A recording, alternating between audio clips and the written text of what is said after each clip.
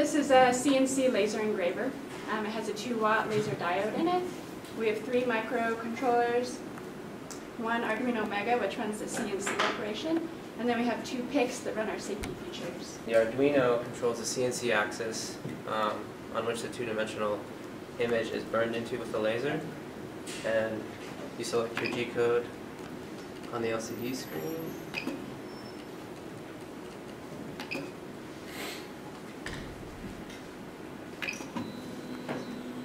So now it is auto-homing.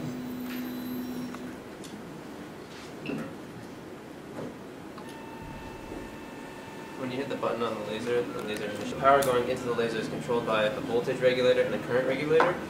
The voltage regulator is up here, and you can see the values going in up top, and the current being drawn from the laser is on the bottom. There's a secondary current regulator so that you cannot pull more than 0.5 amps. Otherwise, that might burn out the laser. Another problem with the laser is that thermal runaway is an issue. So we have the laser connected to a large heatsink, which is also connected to 2 large fans that are continuously blowing cool air onto the heatsinks to cool down the laser. We have our safety feature. It runs off of a 9-volt battery, and it has its own on and off switch. And it runs off of the 2 PICs. One PIC runs our relay switch, and the other PIC runs the buzzer, the 2 LEDs, and the end stop switch, which is just inside the door. When it's running, the green LED is on, and then if you open the door,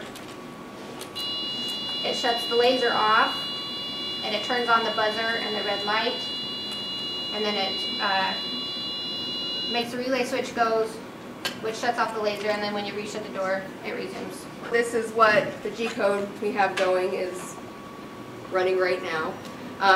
We use 2 different methods of getting the G-code. The first one was using Inkscape to create the G-code. We also use SolidWorks and a G-code compiler. So we tried a couple different methods, and this is how it turns out.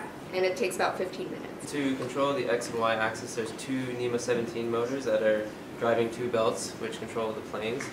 And on the Y-axis plane, you have the plate at which you put your material that you want to be etched onto, and on the X-axis, the actual laser setup with the heat sinks and the fans and the current regulator for it are all placed.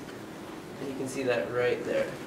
Over here we have the Arduino and the shield, which have the stepper motor drivers on it, which control the CNC part of it.